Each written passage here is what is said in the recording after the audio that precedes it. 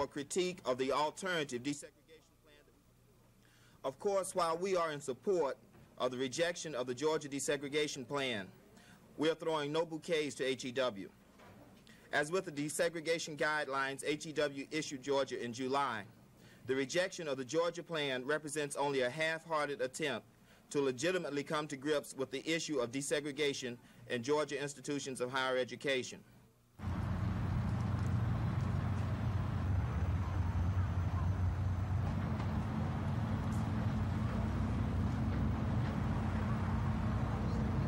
One group spokesman says other Jim Crow states have met HEW desegregation guidelines within 5 years, but not Georgia.